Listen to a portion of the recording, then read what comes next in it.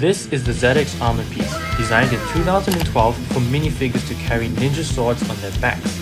But in today's video, I'm challenging myself to push this piece to its limit by finding creative new ways to use it to upgrade your minifigures to the max.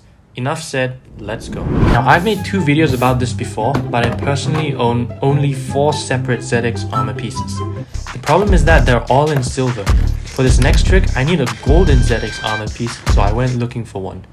So I was actually at school and I found the Golden Dragon from 2013, and I was able to track down the owners of the set, and I found the Golden Lloyd figure that comes with it.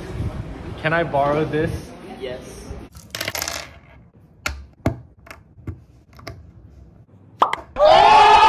You know, actually holding this figure that came out 10 years ago is pretty cool. For those who don't know, this figure came from season 2 of Ninjago when Lloyd became the Golden Ninja. I am the ultimate spinjitzu master! But enough messing around because we're really here for his Golden ZX Armour piece.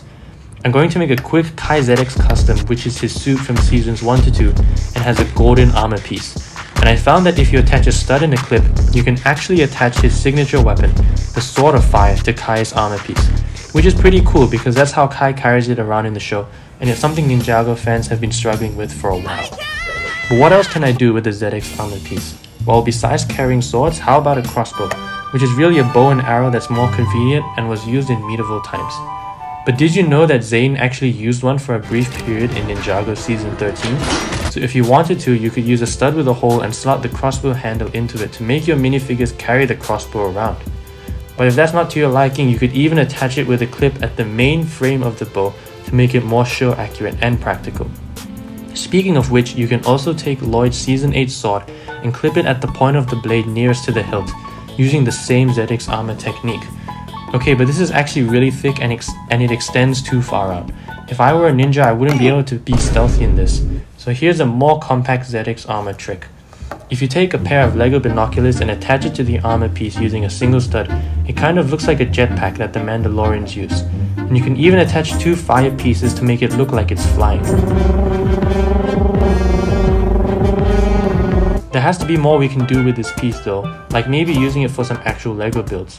Well, I came up with this 4-sided table thing that uses snot bricks to hold up jumper plates on each side.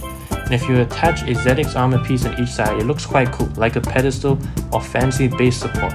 You could use it as a charging station for a robot or a display stand for something really valuable maybe. Moving on, do you remember that scene from Ninjago season 2 when the ninjas slot their elemental blades into keyholes to unlock the golden mech at the Temple of Light?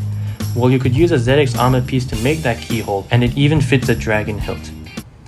And now, for our final ZX Armour trick. I figured that you could slot a piece of string through the hole in the back of the ZX Armour piece. If you then inserted a ninja sword, it would hold the string pretty tightly. This would be good if you need to put some stoppers on your strings to hold it in place somewhere. Wait, let me turn on the lights. Yes, it works, and it's just something cool I thought of. Thank you for watching this video and thank you for 10,000 subscribers. Head over to the community tab and leave a comment about any ZX Armour tricks you might have.